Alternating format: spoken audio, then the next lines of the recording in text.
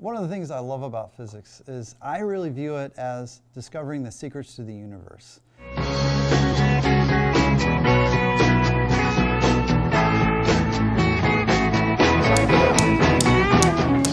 Physics, just the name of it sounds boring, but it's not.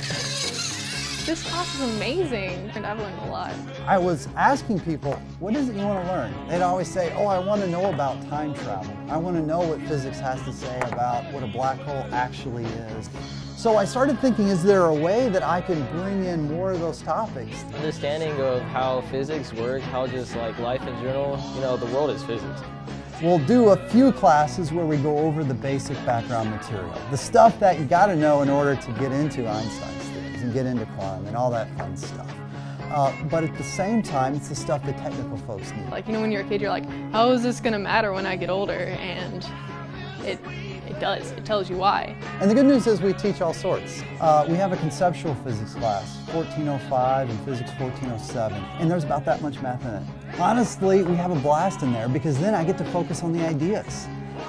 It energizes you to learn. When students come into my class, you can see it's not your normal classroom. I love his setup because he puts us in little groups. There are round tables in here. Students are working in teams constantly. This is not your typical classroom.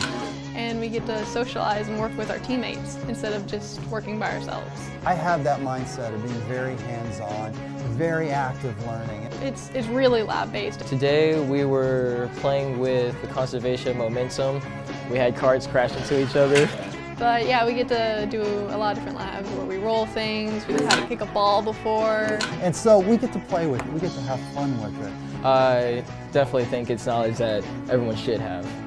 It's a friendly environment in which you go and you're like, hey group mates, let's beat that other group today. Let's do the math better. I love it. It's that wonderment that I try to bring across in all of my physics classes. So one of the things I hope my students walk away with is really an amazement of the universe. I think everyone should take physics.